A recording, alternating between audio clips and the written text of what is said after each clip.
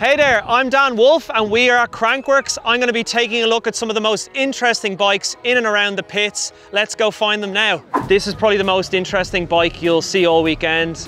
I'm here with Mick Williams himself from WRP and Trinity, and he is going to go through this entire bike head to toe, which may take several minutes, and I think it's going to be incredibly interesting. What do you want to talk about first?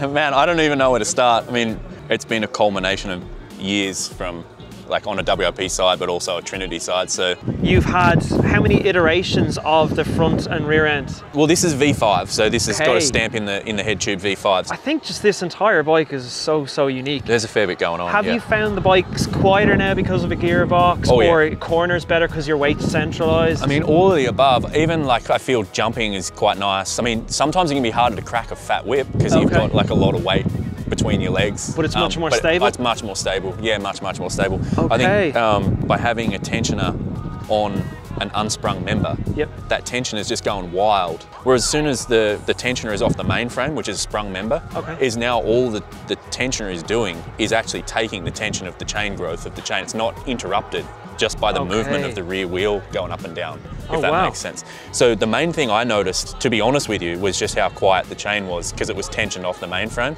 Okay. But yeah, it's those 1%ers that all kind of add up. There was a bit of work that went in, like for example, I mean, you can see it from the angle we're at, but like that point there, like the center of where the cassette sits is exactly 165 mil. So it's like... Yeah, I was just gonna ask about crank length, and then I noticed like the straight through the pedal axis just goes in through. So in theory, it's perfectly balanced. I think we could talk about this bike for honestly a few hours, and maybe we'll continue to talk after this. But thank you very much. Anytime. Welcome to the Yeti tent. I'm here with Kashi, an ex-Olympic XC rider and also the current distributor for Yeti bikes here in New Zealand. The perfect man to go through Yeti's new ASR XC bike. I mean, it's so exciting for me, to see an XC bike back in the range. It's been a while. This is designed for World Cup level racing. And it's sort of the new breed of XC. It's 115 rear, 120 front. It's a rocket machine. It's absolutely awesome. I absolutely love this lockout system. When you turn this dial up here, so it locks the front and rear through the grip shift lockout. Brilliant. And it's remarkable it does how well front and rear instantly at the same time, like. Exactly. Okay, brilliant. And it's so quick and easy to use. And I'm just looking at the details. I mean, like everything is being considered. The top guide here is so clean. You've got UDH, which you can't have a bike release nowadays without UDH, so full T-type.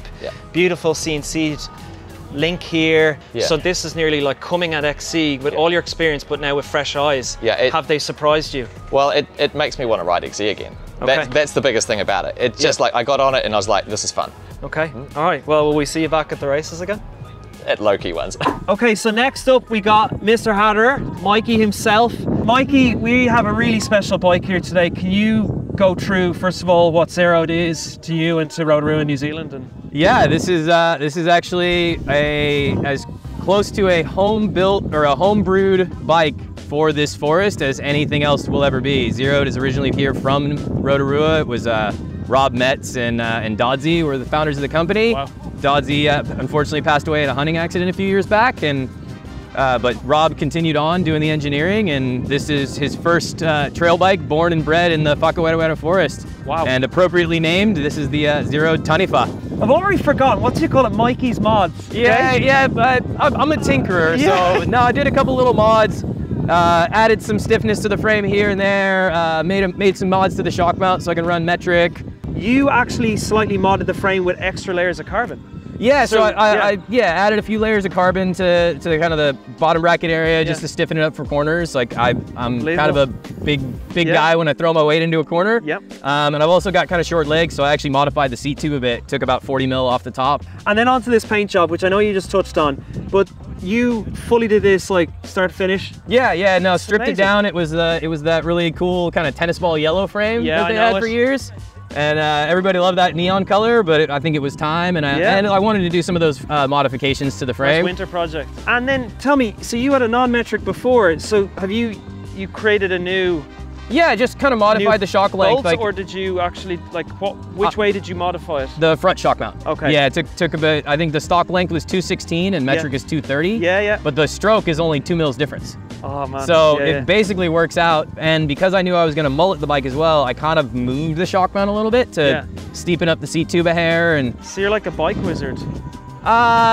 Yeah, something like that. Maybe a little bit more of like an alchemist. Yeah, unreal. You are an absolute legend. Thanks for having me, boys. And good luck in your race today. Thanks, I'm gonna need it. There's some fast boys out here. Next up, we got Mick Hanna, the legend. We've got his Air DH bike. Mick, can you tell us what size frame this is, model, and we'll just jump into it from there? Yeah, this is a large Yeti SB160. Not the bike I usually run, but for Air DH, this is perfect. You've had multiple podiums over the years. You've won second, thirds. I followed you down here 4 years ago, did a few runs with it, blew my mind. I have one question, crank length. Have you started going shorter and shorter? Are you on that bandwagon as well? On this bike, I haven't done anything special for the cranks. But yeah, generally, like on the e-bike, on my downhill bike, I've had short cranks for like 11 or 12 years now. So. Oh, wow. Yeah. So you are the bandwagon. You're like, you predated actually. Trace and I kind of constructed the bandwagon, Wow, it's a nice wagon. Yeah. I guess before we wrap it up, is there anything else you want to finish up on about the bike or even me as a person? Would you like to tell everyone about our friendship or just anything, please? Yeah, I love you, Dan. Yes. Been a while. Yeah, it's been a few years. All right, we are here with our last bike check of today. This is Ellie, okay? And I'm gonna try attempt to get her surname correct. Husselbosch. Nearly? Who's the boss? Ellie's the boss. Ellie has absolutely blasted onto the circuit this year. She not alone won her category under 19s and DH on the weekend, she also went and won elites. Fastest time of the day at 16 years of age, and she's now just won junior Air DH. So we got 3 medals and we're only halfway through the week. Ellie, no pressure, but we go through this bike?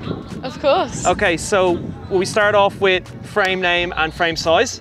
All right, so I'm on the Trek session. I've got a R1, which is this small bike. Okay. And it's perfect. Pretty big, small though. Yeah, it's got a big wheelbase. Yeah. Shock setting, because I can see a flip chip here. Does that change this, like how high the BB is, or is that a progressive thing, or? Yeah, so I've got it in the progressive, which is the 25%. Okay. That just means that over all the gnarly rough stuff, that it's performing at its best and recovering fast enough for me to keep up my speed, keep going. So you are basically always about speed. It's like you don't care as much about jumps, it's just going as quick as possible. So you want the bike to track and recover. Up front you got boxers. How many tokens are you running? I'm running 120 PSI with 1 token, just because it performs better that way. I also noticed on the front of the bike you are running an O-chain, which a lot of people don't feel they need to run when it comes to high pivot, but I guess you're finding an advantage here. Yeah, well, obviously I just want the bike to run as best as it can, and having the O-chain allows the suspension to work better in all the bumps and makes it perform better under braking as well. Yeah, I'm a big fan of O-chain. I actually run it on all my bikes as well. It's not a plug, it's just the reality. I think this is an amazing bike and I can't wait to see what you do this season. Absolutely killing it. Thank you. Cheers. So that concludes our bike checks here in Crankworx. I hope you enjoyed those steeds. They were pretty diverse. Stay tuned for the next video dropping soon. Bye.